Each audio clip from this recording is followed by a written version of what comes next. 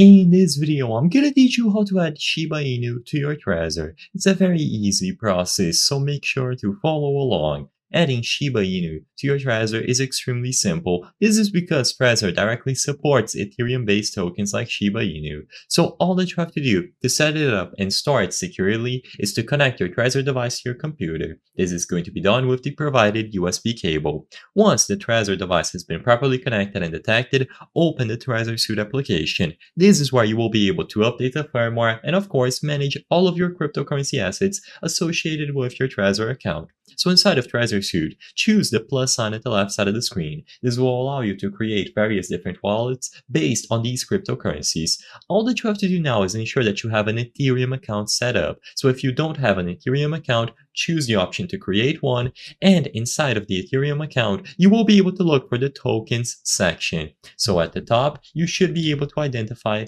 tokens associated with the Ethereum account that you have just created on Trezor Suite. So in there, you will find the option to add a new token.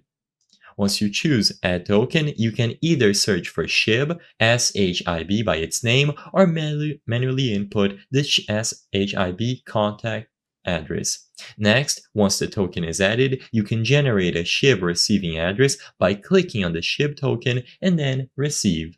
Now you can use this address that was generated alongside the SHIB contract address and SHIB token to manage your Shiba Inu directly on Trezor.